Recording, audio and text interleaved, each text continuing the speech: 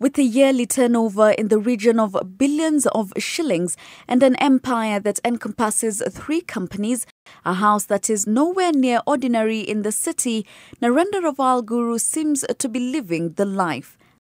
But all this did not come on a silver platter. Guru was destined for priesthood, having been born in a caste. He holds a doctorate in divinity and is an astrologer. It was while practicing religion in Kisumu that he engaged himself in steel manufacturing. I thought, let me start something to do with the shop. Small shop I opened in Gikomba. Why I have chosen Gikomba? Because the cheapest rent you can get is Gikomba.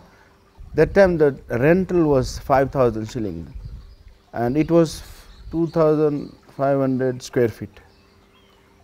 Only Asian person was there is me. His experiences here in Gikomba market, where his shop once stood, earned him enough from his struggles to survive.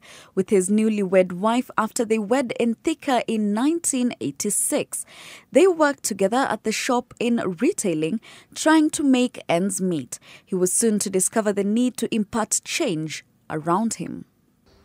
I saw people are suffering, sleeping in Gikomba outside my shop. When I come in the morning, you find the people in the morning at 6 o'clock, they have just waking up because there is nowhere to stay. I thought, let me try and do something to do with the housing so that I can sell a better price to the Wananchi so that they can build a small house for them. So I started looking for the ideas. Then I thought, let me put a steel rolling mill, small one, so I can produce steel and give it to the Wananchi with a much reasonable price. That time there was only 1 or 2 rolling mills, so it was a monopoly. It was support from the community, which he says was informed by the fact that he was a priest, that boosted him and his wife into expanding their small business. Coupled with 10,000 shillings in profits each month from his Gikomba shop, he was able to acquire land in Athi River in 1986, and Devki Steel Mills was born. Me and my wife used to sleep there. We made a small room and start building in the morning, bring the makono, so we build the walls, and we grew a little bit difficult time. But first 2-3 months when we started the factory, it was difficult for me to pay the salary. My people never left me. They says, Guru, no problem, as far as we are getting the money for the food, rest you will pay us when you can. Today is 25-30 years, still they are working with me and I am proud of them. His big break, he says, came when he started out in the industry and got support from customers across the country. He chose a different approach that earned him immense profits, catapulting him to the top to make Devki Group of companies the largest building material manufacturers in East Africa in 2000. From a turnover of 100 million Kenya shillings in 1986 to now, billions.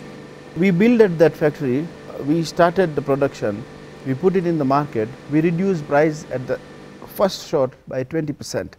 It made a lot of change. Whatever I was producing, not a single piece was staying in the factory. That's how we started the first factory. Now we have, that time we have 70 people, now we have in the group 4,000 people working in my group. You don't have to be graduate to make end meets of your life. You don't have to be a master to do the business. You don't have to be an accountant to run an industry, or you don't have to be an engineer to run an industry. I am not a qualified engineer, I am an engineer, I studied that, but I know I am qualified. But I am running the industry, engineers are working for me. We studied, and if they are looking for the job, they are not getting job for 6 months. They should not sit and look for the job every now and then. Even a small kiosk they open. When I opened, it was a small kiosk actually. My total sale of month was 10,000 shillings, and which was wonderful. 10,000 shillings in a month, it was extremely good for me, because out of that I was making 2,000 shillings net profit. And when he's not busy personally attending to the affairs of the 3 widely separated factories in Athi River and Ruiru, he spends time with his family. As he jokingly tells us, he prefers that 10 times over what people deem as fun in nightclubs or other social places.